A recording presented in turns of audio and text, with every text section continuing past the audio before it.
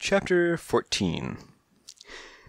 I stopped and had breakfast at Gus O'Malley's, a little Irish joint on the park. Gus is a sucker for any puss with a hustler's smile and a sorry tail, and there's always a mixture of sharp-eyed locals and looked-out grifters around on his floor. You want the street talk, you go to Gus's. You gather an earful. The food isn't bad. I worked my way in through the narrow alley and into a kitchen with clinging pots and the heady aroma of Irish bacon.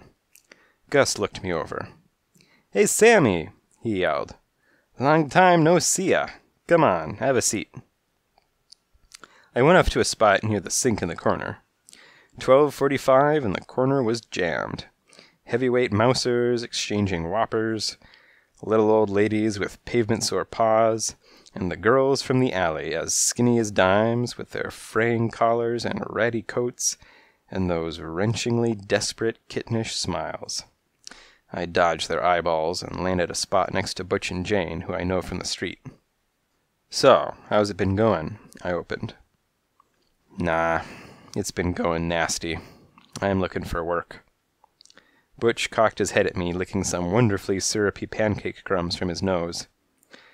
"Like I'd got me this gig down at Cameraman's Market. Night mouser. Sensational job. Fabulous setup. Perfect hours, great location, all I can eat. So what happens? They pass a law. No more cats allowed in a market. Last Friday, I'm out of work." "He's becoming Republican," Jane butted in. "He wants the government off his back." "And the special interests," Butch said to Jane. "I think I got clobbered by special interests." "What special interests?" she argued. Butch looked up at her crossly and snarled, "The mice." I didn't butt into it. Only a fool has political arguments. Nobody wins, and it ruins your friendship as well as your meal. And this was a meal that I didn't want ruined. Gus had come up with a sizzling platter of crumbled bacon and scrambled eggs, the eggs scrambled softly and made with milk. The warm aroma was like a poem, a sensual sonnet, a radiant rhyme.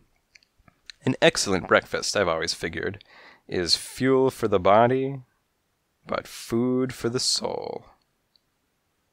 I was licking my whiskers when Slasher came in. He did not come softly. He didn't have to.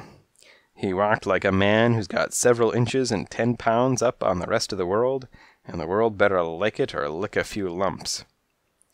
I looked up at Butch and said, "Kid, give me cover. I want to get out of here, quiet and fast."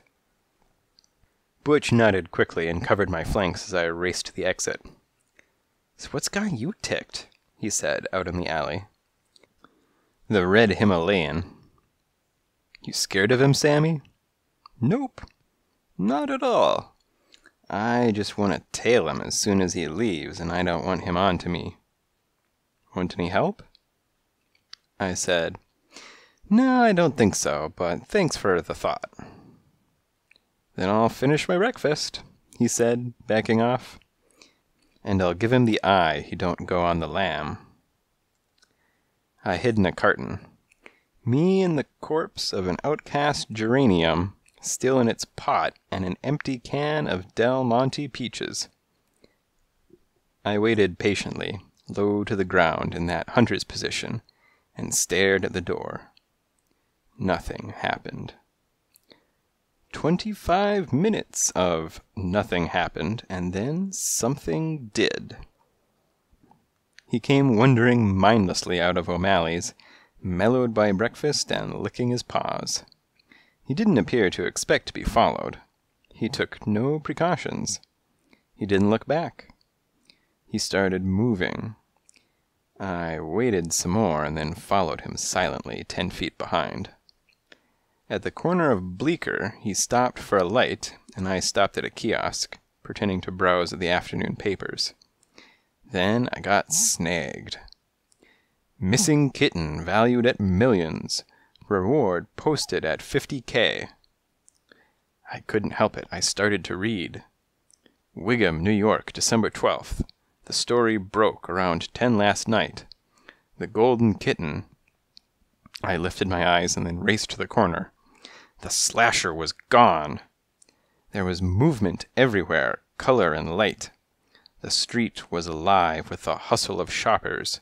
Tires hissed through the blackening slush, and a guy selling Christmas trees guarded his forest from 3 Pomeranians ready to spritz, but the red Himalayan was nowhere in sight. I peered past the legs of the booted tourists, the soggy sneakers, the muddy cuffs, the spattered-on bags from Banana Republic. And then I saw him, across Bleecker, sauntering jauntily into a shop with a faded awning. The healthier pet. It all came together with one of those crashes that knocked all the crockery out of my head. Healthier pet! The revolting cat food that lured little Fluffer from Patter's embrace. Or that lured little Louie from Hench's embrace. The number of changes in everyone's name was beginning to frazzle me. That part aside, I was feeling terrific. Little Jack Horner who'd stood on the corner and pulled out the plum. I crossed at my leisure, taking my time about checking the windows in front of the store. Past the bags full of seaweed-enriched rice cakes, organic litter, and kitty cat help, I could see the interior, aisle after aisle of the tasteless and hideous totems of health. I could see no humans and no other cats, not even the slasher. I looked at the street. Then I looked at the cat door he must have gone in by. I took my chances and crashed through the slot.